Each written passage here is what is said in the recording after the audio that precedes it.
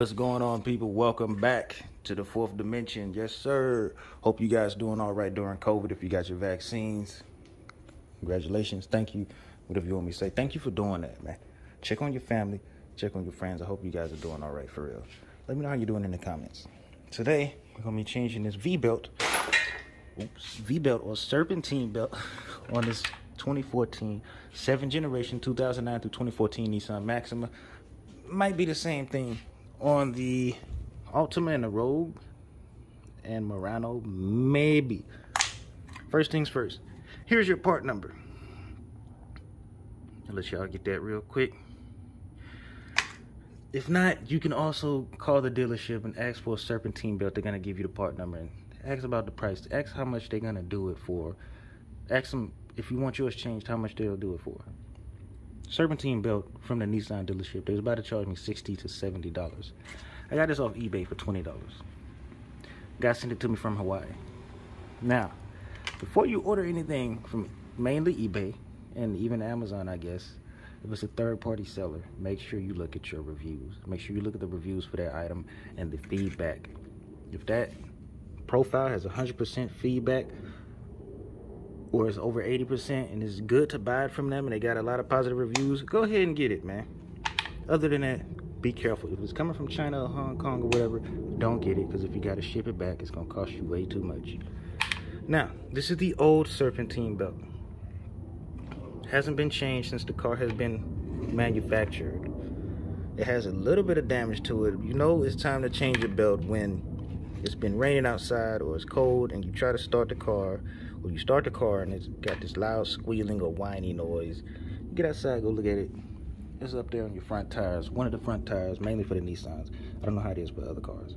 But you hear all that loud squealing and stuff. As you can see, it has a little bit of damage to it, so it's time for hers to be changed. It wasn't bad, but it was noticeable and it was annoying when it's, like I said, it's been raining a lot. We out here in Texas and the weather don't know what the hell they want to do. Start the car up and it's squealing. It's embarrassing, kind of. But you want to make sure your car's running right. This is also going to help for your alternator, your AC compressor, and things like that. It's going to help it run better. It should be running smoother. And it's going to help your car pretty much. Damn near everything you get for your goddamn car is going to help the goddamn car. Anyway, that's the old serpentine belt. This is the new one. Once you take this off, you don't have to take the tire off. It's optional. But if your arms are skinny and long enough and you can maneuver your way up in there, you can take the belt off without taking the tire off and jacking it up. I wanted to get up in there and see what was all up in there. And it's a good thing that I did, because there's a bunch of rust. Besides, that should tell you right there that there's a bunch of rust up in there, which it is. So as you can see, the belt is running off of the idle pulleys. You have about 3 of them. It's wrapped around here. Make sure it's facing the right way. The part with the lines on it, this part with the lines and the indentions, whatever you want to call it, is obviously going to go on the inside. This is on the outside. So if you can see right up in here, it has the lines on it. That's where the inside, you're going to put the inside of the belt or whatever. You got the alternator up there. It needs to wrap around that belt. If I can get up in there, it needs to wrap around your alternator belt. Go in between there, above that bolt. And then it needs to come around there. And you got this right here, your tensioner pulley. You want to take your socket, and you're going to need a 14-inch socket.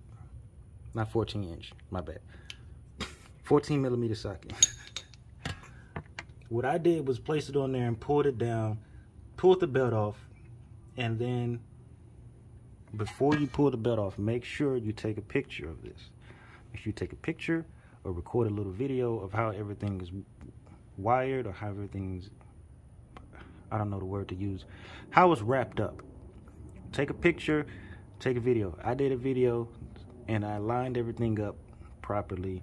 Make sure it's nice and tight. I didn't unscrew that. I pulled it down, relieved the tension from it, pulled the belt out, started wrapping the new one around there, Looked at my video about 5 to 10 times to make sure everything's properly connected. Had to pull that back down and get the other end, like the alternator belt. I got that, but this over here, I couldn't get to it, so I had to pull it down all the way to where the socket was touching the oil filter. Put it down all the way and place the belt around there. It's gonna be a tight squeeze. I'm not gonna lie to you. It's gonna be a tight squeeze unless you want to take this panel off, which I wouldn't even attempt to do that because that's just too much work. But yeah, that's basically how you do it. And if you do it perfectly, it's probably gonna take you what, maybe 15 minutes, including jacking it up and putting the jack stands under there. Is 15, 25 minutes. It is not gonna take that long. Now, like I said, you can take it to the dealership, let them charge you $3,000. Charge you about $150 to $200. Right here, I just saved 20. I just bought a fucking serpentine belt off eBay, waited for it to come in. Saved a bunch of money.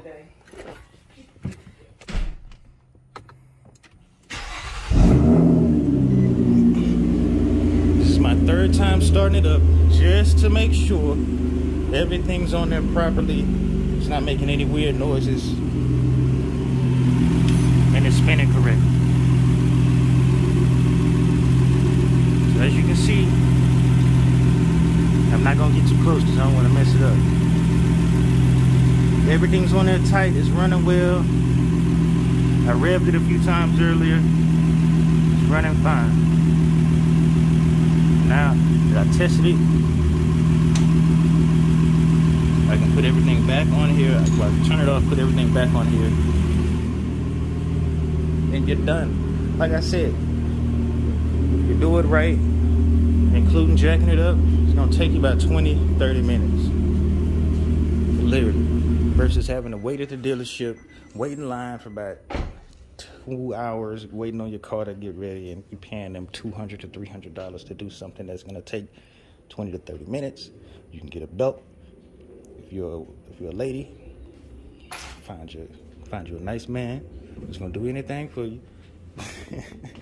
I'm kidding. Seriously though, 20 bucks off eBay. Same thing from Amazon, 20 bucks.